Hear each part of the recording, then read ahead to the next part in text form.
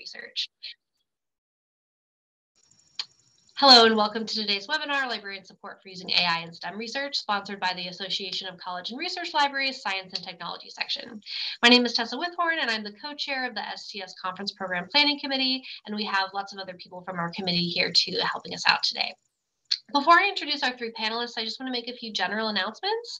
The Zoom settings should be all set up, but please do keep your mic muted during the session, and we'll be spotlighting our speakers, so they should be the only faces that you see. The chat is available for comments and dialogue, as well as any links you'd like to share throughout the session, but please do add your questions for the panelists to the designated Q&A section in Zoom, which should be that Q&A button at the bottom of your Zoom screen. This will just help us see all the questions in one place. And ALA-sponsored events adhere to a code of conduct that does not tolerate harassment in any form. So if you experience anything you'd like to report, please just reach out to one of our hosts in a private message, and we'll be sure to address that. We also have a live professional stenographer for our closed captions today. You should be able to toggle closed captions on and off using the CC or captions button that's also at the bottom of your Zoom screen. And there also will be a link dropped in the chat in just a moment to where you can access the transcript in a new browser window and watch those captions in real time as well. If you do need any help or need any additional accommodations, again, just feel free to reach out to one of our hosts and we'll be able to help you out. So today we have three presenters with us. I'll start with Melanie Gainey, who is a STEM librarian at Carnegie Mellon University, where she supports the biological sciences, computational biology, and biomedical engineering departments, and the Neuroscience Institute. She co-founded the Open Science and Data Collaborations program at CMU Libraries in 2018. As director of the program, she advocates for open science and helps provide infrastructure, training, collaboration opportunities, and community building events for researchers at Carnegie Mellon and beyond. Prior to joining CMU Libraries in 2017, Melanie was a postdoctoral fellow in the Helen Wills Neuroscience Institute at UC Berkeley and received her PhD in neuroscience from Brandeis University in 2010. She uses her experience as a neuroscientist to inform her current work in supporting open research. Her other research interests include information and data literacy and evidence synthesis. And Glusker is a librarian at the University of California, Berkeley, serving as a liaison for 4 social science departments and the librarian for research methods. She has worked in medical, academic, special, and public libraries. Before changing careers to librarianship, she spent a decade as an epidemiologist at Public Health Seattle and King County, working both as an analyst doing surveys and community assessment work and answering data requests from researchers, government officials, and the public. She has a PhD in sociology, demography, and a master's in public health, and a Master of Library Science, all from the University of Washington in Seattle. While her dissertation focused on patterns of fertility and assimilation among immigrant women, her current research interests include data literacy, library morale, and librarian career paths. And finally, we have Denice Lewis, who started at the Wake Forest University Z. Smith Reynolds Library in March 2019. She received her BS and MS in electrical engineering from Georgia Institute of Technology and graduated with her MLS from Indiana University Purdue IUPUI in 2019. In between electrical engineering and library science, Denice picked up an Associates of Culinary Arts from Le Cordon Bleu Scottsdale. She's a member of the American Library Association, the Association of College and Research Libraries, and the North Carolina Library Association, and the American Society for Engineering Education. Denice's research interests are the digital information literacy skills of incoming students. We'll give each presenter about 7 minutes to present on an aspect of the topic that they choose, followed by 4 prepared questions that we have, and then we'll have plenty of time for audience Q&A at the end. So we'll go ahead and start with Melanie. Thank you, Tessa. Hi, everyone. I'm going to be talking about how our STEM researchers at CMU are using AI and what we are doing in the libraries to support that work. Next. The first thing I want to talk about is the CMU Cloud Lab, which is a brand new automated science lab. It is the first of its kind in an academic institution. So basically the way this works is that researchers can put lines of code into their computer, and then robots assisted by human technicians at a facility in Pittsburgh will do the experiments. It supports life science experiments and chemistry experiments. Next. CMU Libraries has been in partnership with CMU Cloud Lab for a few years now to help open up the research, and we're really excited about the potential of the Cloud Lab to make benchwork science more accessible and reproducible. One thing we're specifically working on right now is integrating the Cloud Lab databases with our institutional repository KiltHub. We know that a lot of the researchers using it will have NIH funding, and so we want to make data sharing as easy for them as possible, as well as encourage those without NIH funding to share their data as well. So basically, a researcher will be able to just put a few lines of code into the Cloud Lab interface to send their data to the repository, as well as auto-populate sections of the README documentation as well. Next. This is a paper that came out last winter in Nature, and it's from one of the faculty members in the chemistry department at CMU who is using the Cloud Lab. And he basically took the automated science technologies of the Cloud Lab and then applied LLMs to that as well to create an AI system called Co-Scientist. Co-scientists can autonomously design, plan, and execute chemistry experiments. And so it basically allows a researcher to use natural language to fully automate that workflow. And whereas normally you have to use lines of code to use the Cloud Lab, it will really help democratize the use of automated labs with LLMs. Next. The next thing I want to talk about is a semi-regular event we hold called the Collaborative Bioinformatics Hackathon. This is done in partnership with Ben Busby, who is a principal scientist at a bioinformatics company called DNA Nexus in Silicon Valley. And in the last iteration of this in the fall, we focused on topics related to deep learning and LLMs. Next. We had over 40 scientists and student researchers joining us from around the world, both virtually and in person, and they delved into these topics related to comparing the capability of various publicly available LLMs to answer biomedical queries. So for example, their ability to extract from abstracts the relationships between genetic mutations and their disease associations. They then fine-tuned an existing LLM with knowledge graph to improve its ability to answer these queries. And we really emphasize openness at the event, so that fine-tuned LLM is publicly available on Hugging Face. All of the code is on GitHub, and the work is described in a preprint on Biohack Archive. DNA Nexus very generously provided compute for this event. And one thing we were excited was that some of the students, particularly master students, had said that they had not really had the opportunity to use LLMs in a computationally intensive way before. So we were really happy to be able to provide that opportunity for them. Next. We do a lot of work to support learning how to code in open source languages, Python and R. And so this is work building on that.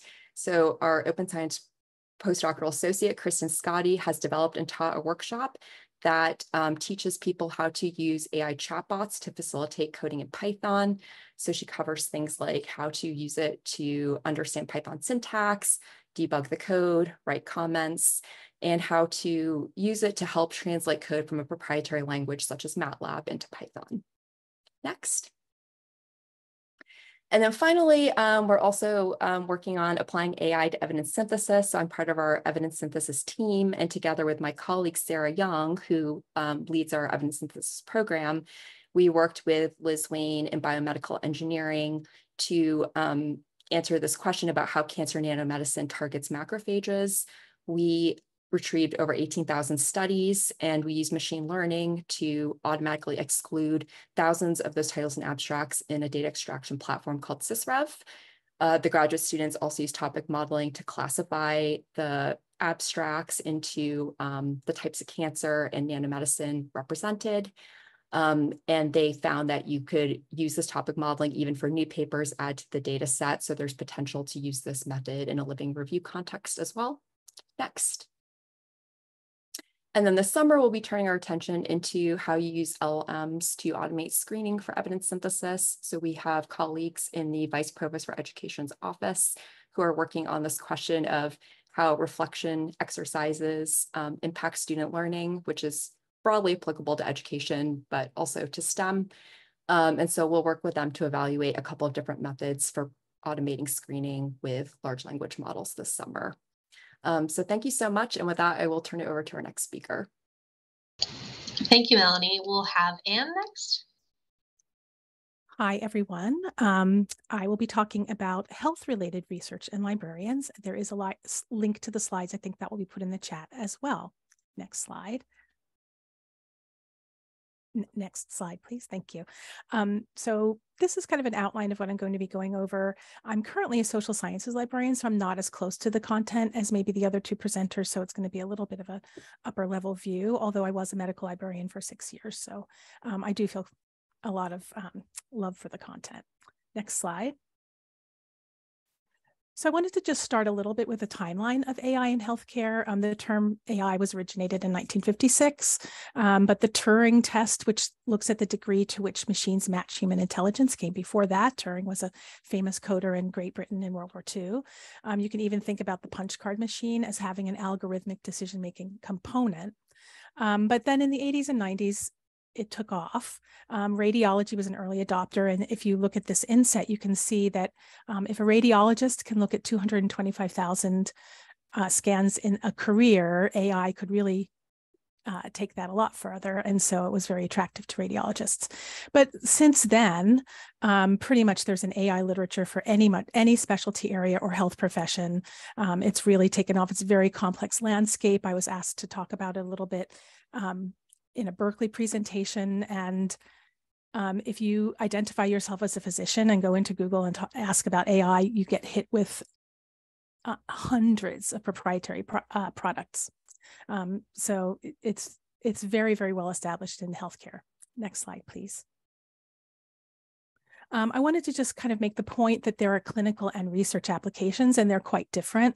I'm not going to read these examples, but you can take a look at them later if you want. But on the left hand was a group of physicians at Johns Hopkins University that developed a real-time tool during the COVID pandemic to assess risk using patient records that fed into an algorithmic decision-making model. And then on the right-hand side are researchers that were looking at genetic activity, and the AI helps them determine patterns in the data that would be too difficult for them to extract otherwise. So it was a really a boon for their research. So two very different kinds of activity happening in the healthcare sphere. One thing to be very, very careful to note is that most AI tools at this point are not considered HIPAA compliant from what I've been reading. Next slide, please. I won't spend a lot of time on this slide either, but I wanted to make the point that there's a lot of activity in the realm of translational research, which is the enterprise where you're trying to get that bench science quickly to the bedside. So from bench to bedside, and how to kind of make the research findings applicable to clinical work as soon as possible. But I also wanted to include this quote because I like algorithm vigilance, and there's a link to an article about it. It's actually quite interesting. Next slide.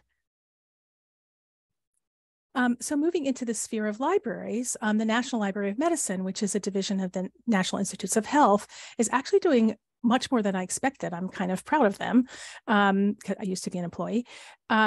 Of the different ways that they're using AI and other algorithmic tools to work on the kinds of problems that are faced by its patrons.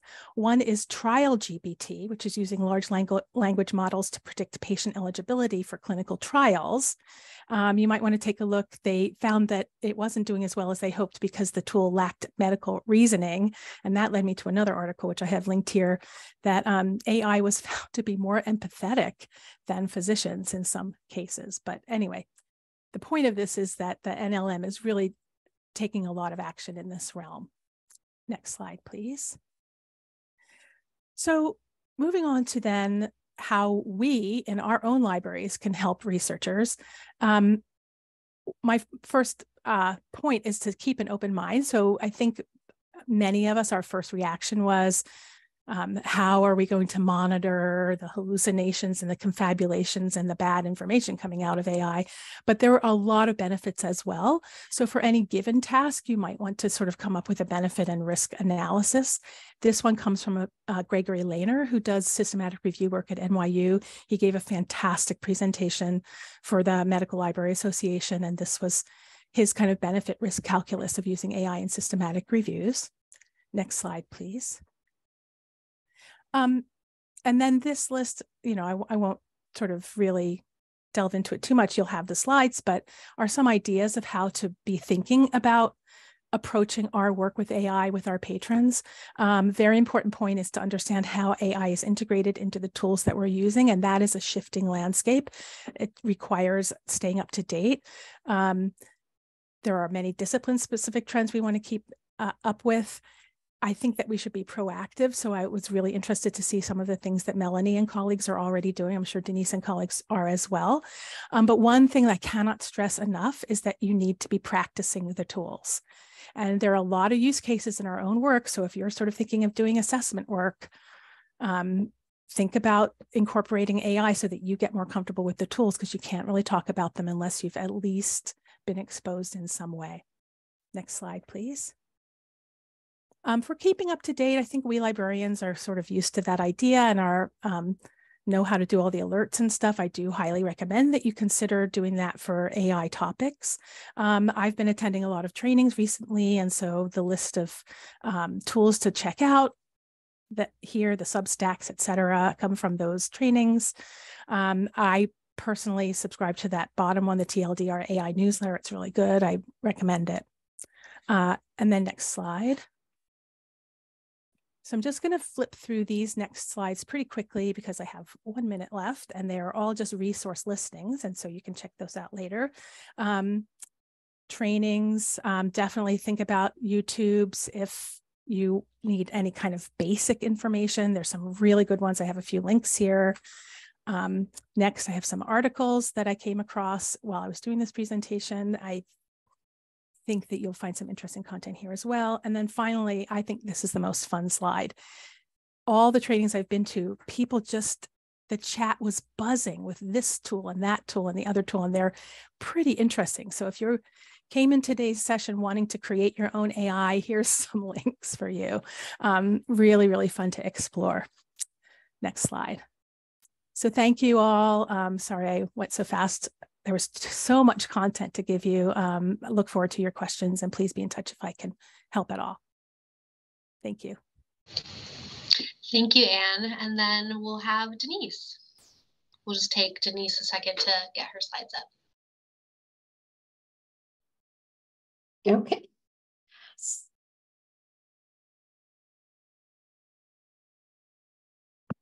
All right, so let me go ahead and get started. So I'm just going to touch on a little bit about who I am, how I got involved in AI, as well as how I'm using AI tools for research, and then future plans regarding AI tools. So other than being an avid bibliophile called Denice, yes, my mother punished me when I was growing up by taking away my library card. Talked a little bit about my education. I'm a fourth career librarian in that after I got my bachelor's and master's in electrical engineering, I worked in industry with software development, testing, and training. And then worked as a chef, did my externship at Epcot. And then after I got my MLIS, started working at Wake. And I noticed that I worked everywhere except for nonprofits. I worked for the government as well as in industry, as well as in academia at a few different colleges and universities. So when we talk about how I got involved in AI, it was back in the fall of 2021. There was a PhD physics student who couldn't find a particular article in Web of Science and wanted to know, where can I find the citations for this particular article, and did some research and came across site.ai. And although I told him it was free, it's like, it's not free. It's not free. And then also I was developing and teaching a course, Information Literacy for Engineering, in the spring of 22. And when I checked to see who was registered for the course, 9 out of the 11 students were graduating seniors. And I tend to teach to who's ever sitting in front of me.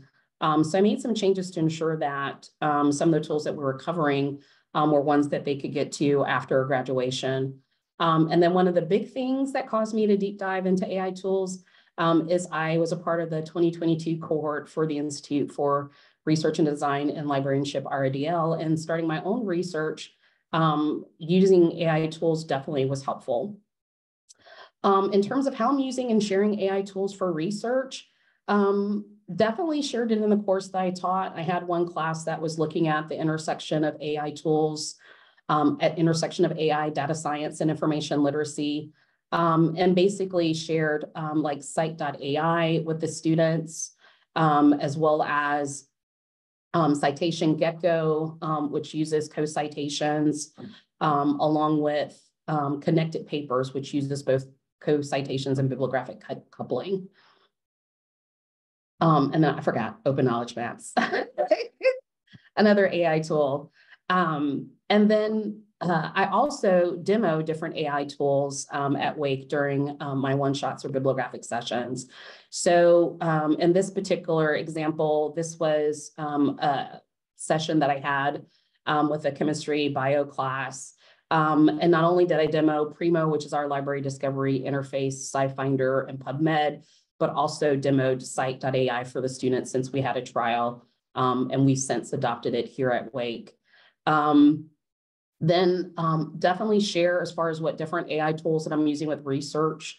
I did the physics colloquium this past semester or in the fall, basically on improving your research workflow with AI tools.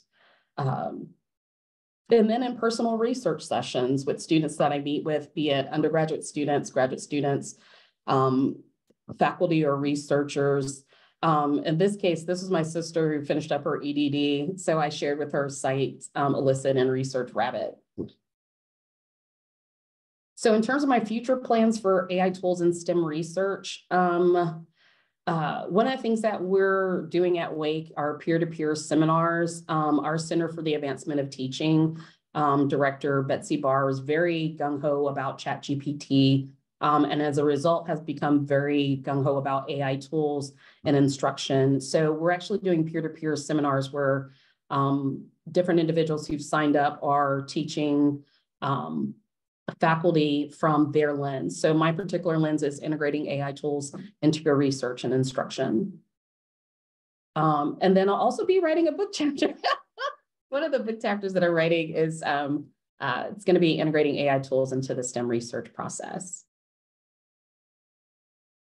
And that is it for moi. Great, thank you so much, Denice. I'm just going to share a screen with our created questions and just give us a second to have all of our panelists be back in the spotlight. And then they'll have the opportunity to address these questions.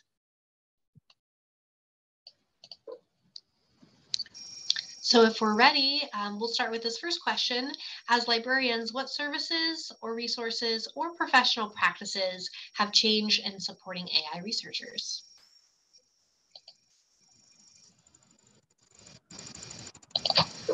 Anyone who wants to go first is welcome to. I mean, I'll just say that one thing that I'm finding different about working with AI questions is that there's not an established group of offices or services campus-wide.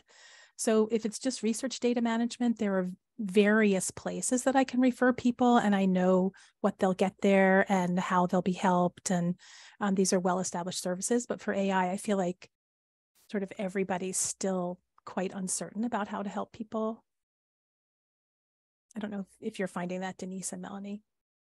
Yeah, here at Wake, I wouldn't necessarily say that our services or resources have changed. Now, one of the things that our library did do, we did have like 2 openings due to individuals finding other positions. So our library did do an assessment analysis of, do we want to basically rehire for those 2 positions or rehire in different areas.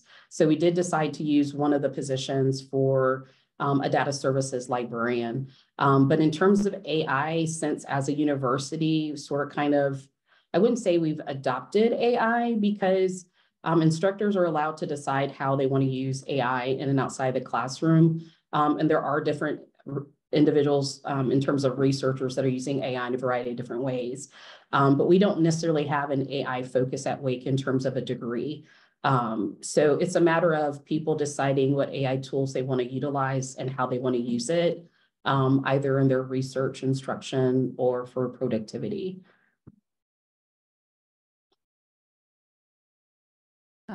Yeah, I'll just say I agree with all of that. And it is evolving so rapidly. So as Anne was saying, it's, we have tools we point people to, but they might not be relevant in 6 months, or there might be a better option.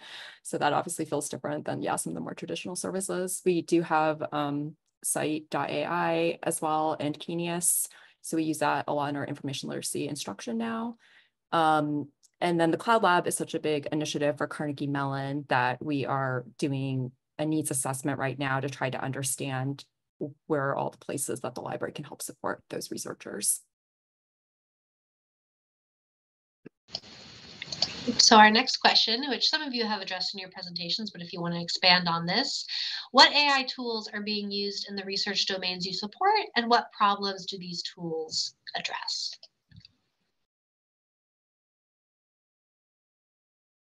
So I use a gazillion. No, I'm sorry. No, use that. One of the first that I adopted was Cite.ai, and Cite.ai can be used from a variety of different perspectives. So from both forward and backward citations, searching to get a sort of kind of glimpse of what's being said in a particular research area, to keep abreast of new research. You can create like a dashboard, and it'll send you an email with new articles for that particular area. You can even upload, say, a draft of your article with your bibliography, works cited. It'll let you know if any of the citations have any errata associated with it. And then Cite also has a beta, like Cite Assistant, that you can basically type a research question or a topic, and it'll give you like a response with inline citations and references where it's pulling the information from. Insightful, Research Rabbit, Connected Papers, Lit Maps, 2D Search, Iris.ai. Yeah, those are some of the, in Elicit, those are some of the top ones. But we've adopted Cite.ai at Wake, and we're trialing Elicit currently.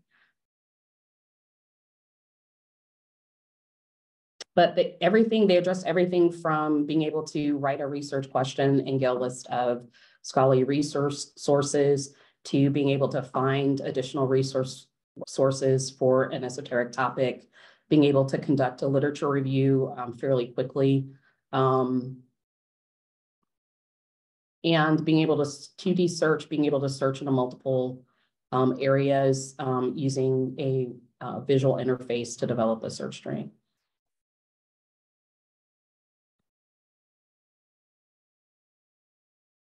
One thing that I've seen that's kind of interesting, it's not exactly an AI tool, but I went to a presentation recently, and I'm putting the link in the chat, about UC Irvine is creating its own ChatGPT for its campus. And so students are able to get to ChatGPT and Gemini and other AI tools through that campus. I'm blanking on the word I want, but sponsored or approved tool. But the thing in the presentation that I went to that I found very interesting was that it said that it could support highly sensitive data. So one thing that's of concern is that you don't want people not understanding that if they're feeding data and privacy related concerning information into AI tools, they're getting sucked up and becoming part of that AI tool. And so this campus has kind of developed a way that people can work in a more safe environment with their data. I think it's pretty exciting. Yeah, I think it's they've made their code available. And I think a lot of other institutions, as you're saying, Jamie, are going to be coming up with this kind of solution.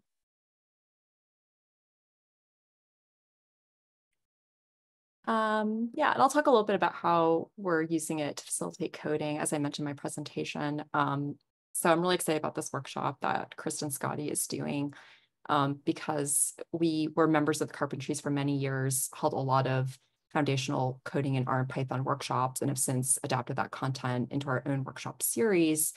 And what we see a lot of at Carnegie Mellon is that a lot of people have, some coding experience, but they're often missing some of this foundational knowledge related to how you troubleshoot code, how you, translate the code from one language to another, those types of things that are increasingly relevant as people are trying to move from proprietary languages to open source languages.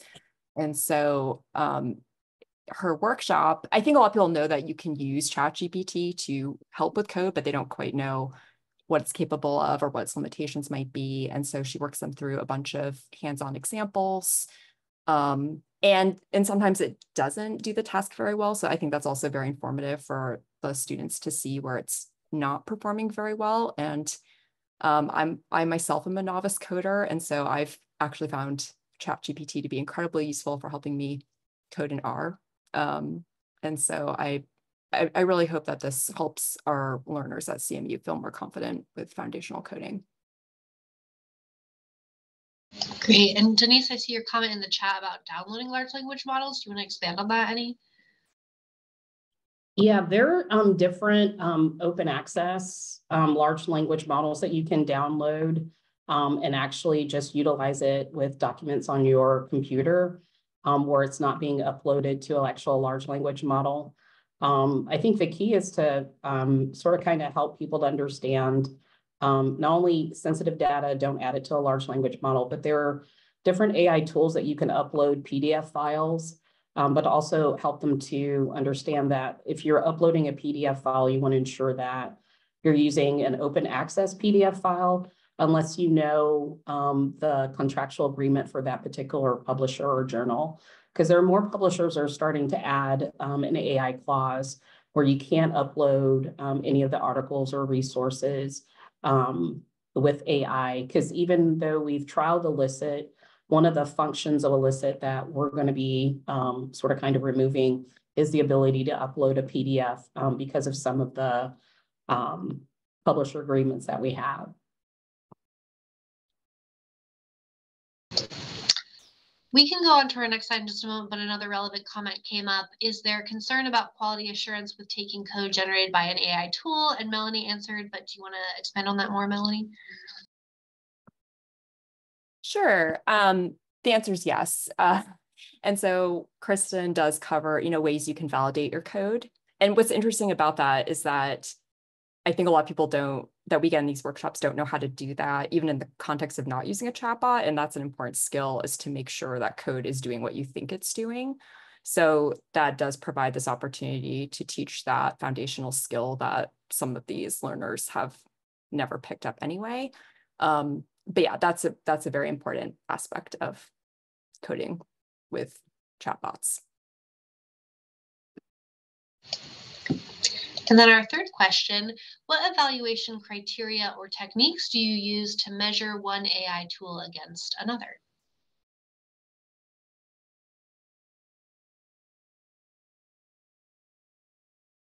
In case it helps, in my slides, there are some links to tools which actually literally let you do sort of enter your prompts or prompt engineering using different tools all in the same interface. I've used that a few times.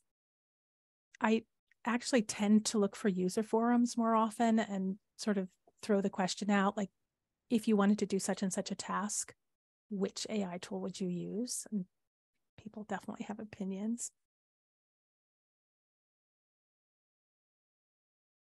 Yeah, I'll sometimes try to create a standardized set of benchmark prompts to put into various competitor products to see how well it does for the same prompt. But like I said, I think one of the challenges is that you do that and then it feels like it might immediately be out of date. So you have to kind of keep returning to that evaluation process, which is just this really interesting thing about AI right now. Which is another reason that people are tending to do things like date when they did their search. Because you don't get the same search twice in a row. Yeah, go ahead. Oops, sorry. No, go. I'm sorry. Yeah, I don't have an established criteria because there are different tools that I use that do different things. But mainly I'm looking for accuracy, relevance, if it's a tool that's searching for resources. If it's a tool that's generating images, I'm looking at how is it developing those images? Is it pulling from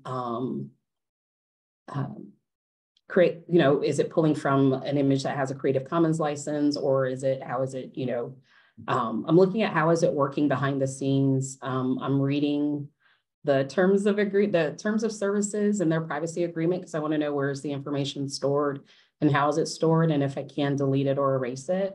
or change the settings so that, you know, there's a privacy setting there.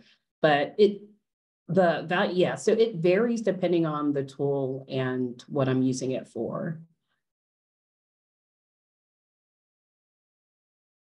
But if I'm comparing two tools to one another, I'll literally run through the same test for each of the tools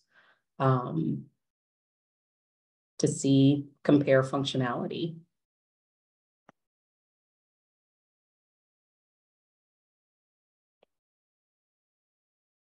Great. Melanie, did you get to answer that question, or I'm sorry, everyone? All right, okay. We'll move on to our last prepared question.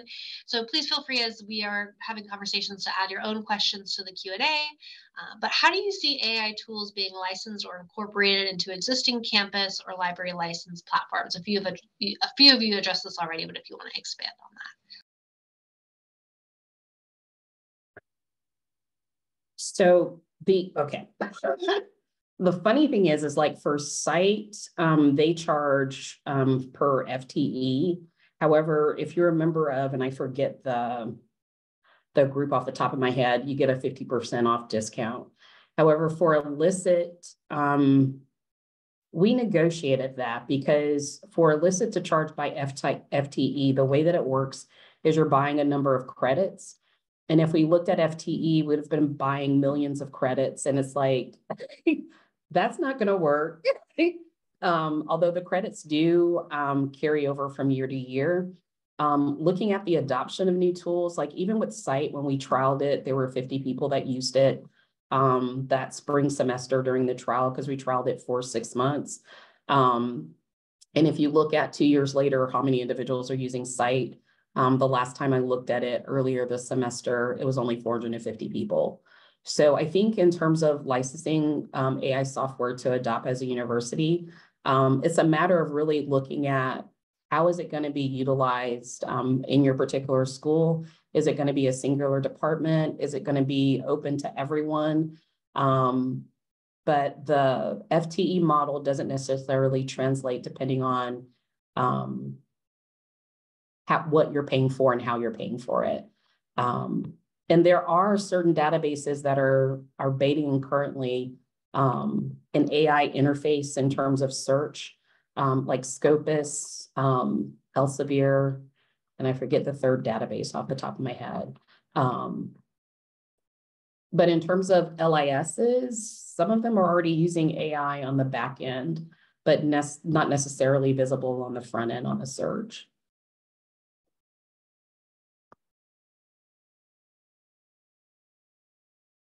I mean, for me, the thing that concerns me is not seeing the AI tools being incorporated into databases and other platforms that we already have. So like in the trainings I've been going to recently, they're sort of saying things like, oh, well, Covenants uses some AI calculating processes. I had not realized that. And I'm just sort of assuming, you know, when you go through your daily life, I mean, suddenly in Google, you're going to get an AI result at the top of your result screen, and these things kind of creep in. So I do wonder if there's some sort of diligence or investigations we should all be doing about how have tools changed that we have not realized, and what's going on behind the scenes that may be AI generated. I'm kind of concerned about that, because if you're doing a process and it's not transparent to you what's happening, how can you claim any kind of reliability for the response, let alone reproducibility? Because you know, you'll get a different AI answer each time you try to do a query. Yeah, we license a handful of things that I think have AI on the front end. Like I mentioned, Site.ai and Kenius. Also a lot of things that have it on the back end, and that's less clear. But then we also license quite a few open source tools in our library. So Zotero is an example, and there's so many plugins now that people have created that incorporate AI capabilities. And so like one project I have for myself this summer is to compare all of the Zotero plugins to see which ones would be worth recommending to the people in my departments, because I think that's something that people are broadly interested in. So that's like a whole nother element that's hard to keep up with as well. Great. Well, those were all our prepared questions. I see a few in the Q&A. The first one is, do you know if researchers mention in their publications, methodology section, that they use AI tools to help with their research? And Denice answered over text, but if you want to say out loud what you said or expand on that, Denice, and others can chime in too. Yeah, different publishers have different requirements for AI use. There are some publishers that outright don't allow it. But some will allow it, but you just have to state how you use it. Funnily enough, if you go to Web of Science and you search for ChatGPT as an author, there are some articles, an opinion piece that actually has ChatGPT as an author. But yeah. Wow.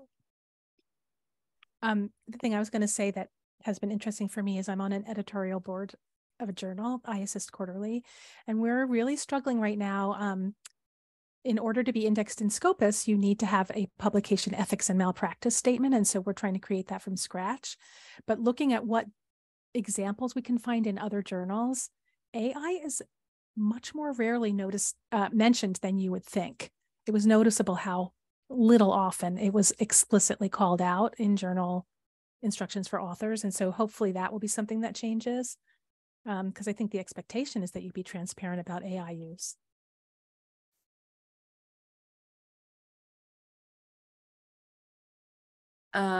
Yeah, I think in terms of people using chatbots for writing, I've mostly seen it acknowledged as like fixing up the grammar, which is typically like an improved use of it for the science journals.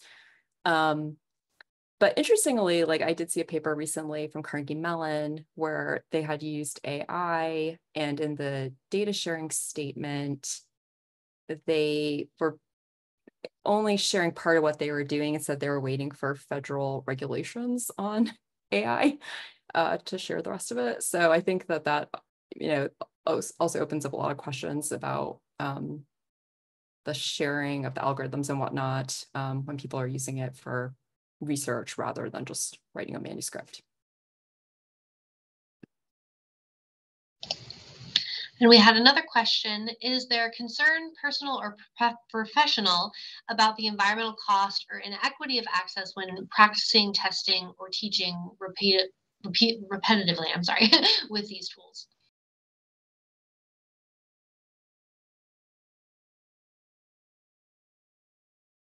I mean, I'm very concerned about inequity of access, because the idea that many of the tools, well, not many, but at least some of the big ones are going behind paywalls. And so there's kind of already a setup division between those that have the free version and those that have the paid version.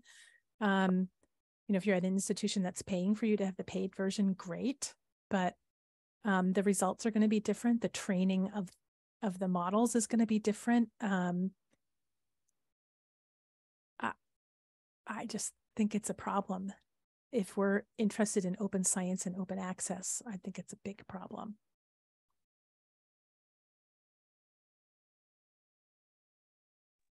Yeah, I completely agree with that. I think there's like a lot of exciting possibilities for accessibility, like when you can take things that normally rely on code and change that into natural language. That should make things more accessible. But then completely agree with Anne that when you have the better models behind paywalls, that obviously does present a lot of problems for equity.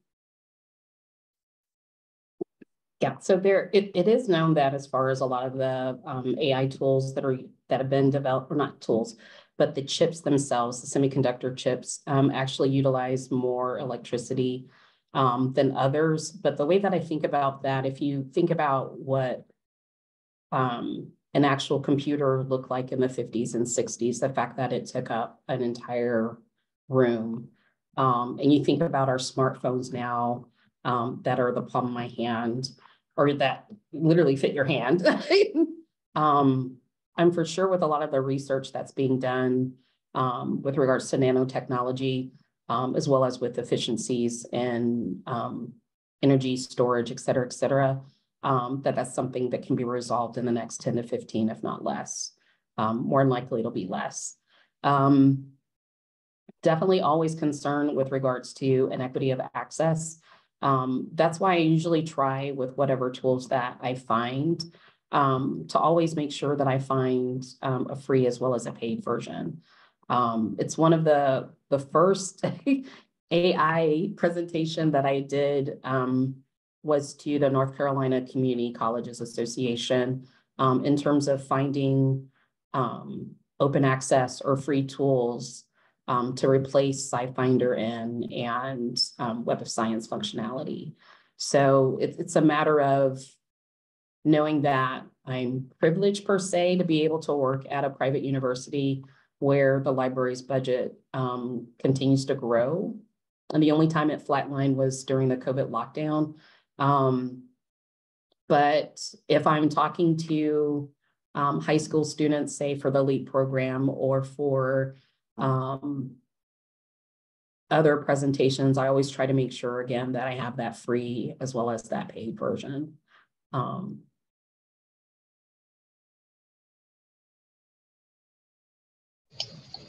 Great. Well, we had, please feel free to continue putting your questions in the Q&A. We had one more question that the committee thought about, and this is a little bit more philosophical, but do you see AI as a tool, an expert, a consultant, or what role do you see AI playing in your environment? I feel like it should be a tool, but I feel like people are treating it as an expert, and it really scares me. I just really, it's so great for so many things, but I feel like we are giving it too much power in our minds. Yeah, I would say I think of it as a tool or an assistant. Like I think of it as like facilitating a lot of processes, but again, would be nervous about it being referred to as an expert. I see it as all three.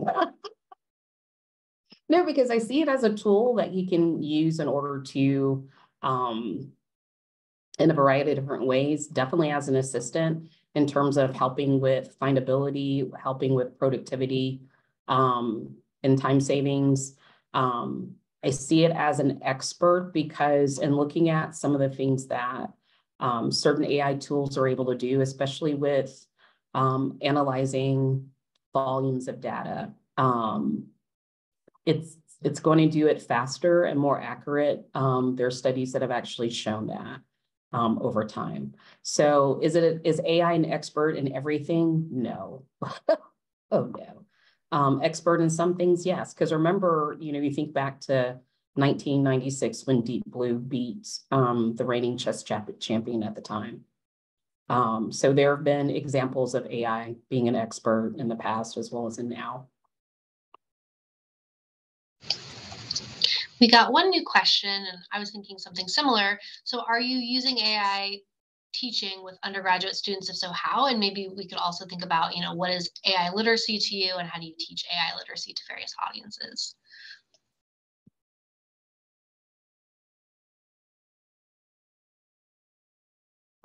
So I teach AI to undergraduates, and it's more like a custom thing.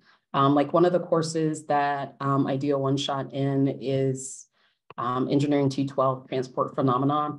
It's where the students can pick an engineering system, and what they have to do is to be able to research the changes in design of that engineering system, look at how it's utilized, also do a detailed analysis, both quantitatively and qualitatively, and then basically do a market analysis for how that tool will change in the future. So what I do is I get the list of names from the instructor, put it in a PowerPoint, not PowerPoint, in Excel, to capture all of the engineering systems that the students are working on.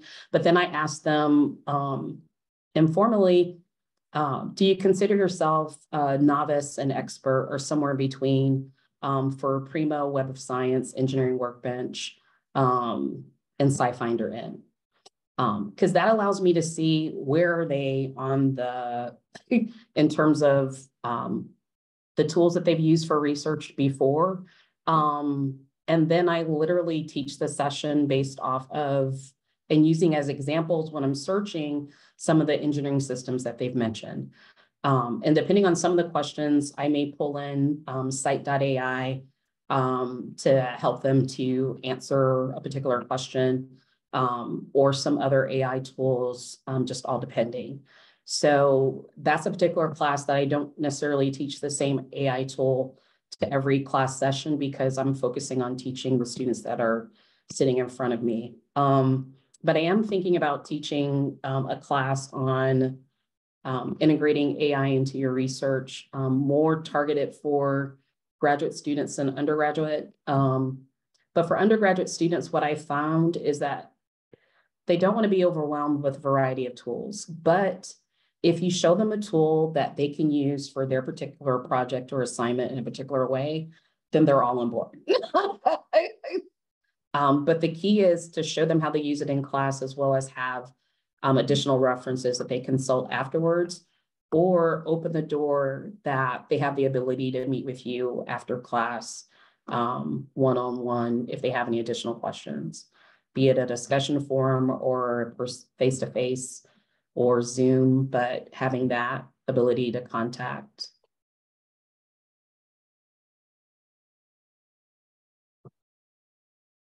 I'm going to be teaching an undergraduate course this fall, and it's kind of largely about advanced searching. So we are going to be trying to incorporate AI into that as much as possible. And so I think we're going to be covering how to look for synonyms in the chatbots for search strings, how to translate search string syntax for one database to another, using Research Rabbit for citation tracing, and then Keenius for lit searching as well. So this will be my first time really doing undergraduate focused instruction since AI has rolled out. So, or the chatbots have rolled out. So I'm pretty excited about that. So I have not taught undergraduates directly. There are others in both in my division and in our instruction services division that do that teaching. But one thing that I have done that I encourage everyone to do, if it's of interest, is in every single thing I present, I have some slides about AI. So it's not like I'm doing some separate thing, but I'm absolutely incorporating it into everything I do where possible.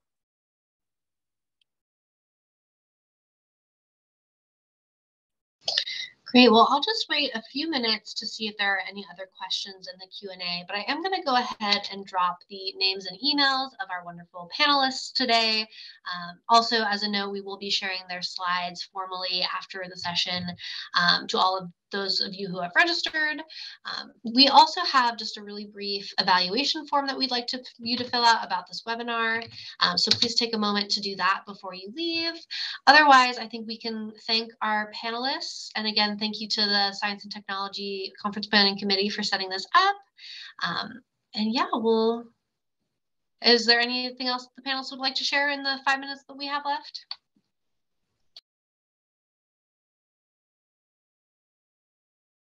Can I think I just want to make one more comment about prompt engineering, how I kind of had not really gotten at the beginning how much of a thing it was, but the link that I just put in the chat with the game, you want to get to the next level of the game, of course, but it makes you actually have to think about what you're doing with your prompts, and you actually watch your prompts not work. And I think it's a really good thing for us all to be thinking about, because when I sort of say that I don't want the tools to sort of take us over, but I want us to be the driver and them to be the tool. If you can do good prompts and understand how the prompts are working and how you can get to the answer you want, it gives you so much control and power. It's really worth spending some time on, I think. Yeah, I just encourage everyone to find your AI lane, and then make sure that you're setting aside time to continually learn and keep up to date with what's going on, because things are changing very fast. And the rules per se, in terms of federal laws, policies, and things of that nature, even in publishing, are even changing and fluid. So take advantage of the newspaper subscriptions that you may have at your college, university, or library to stay up to date. Yeah, and to add on to that, one thing that's been really useful for me is I usually read the news sections of science and nature journals. I feel like they've been covering a lot of the trends in publishing with AI, and also just kind of like some of the kind of like more cutting edge stuff people are doing with the technology. So that's been really useful for me.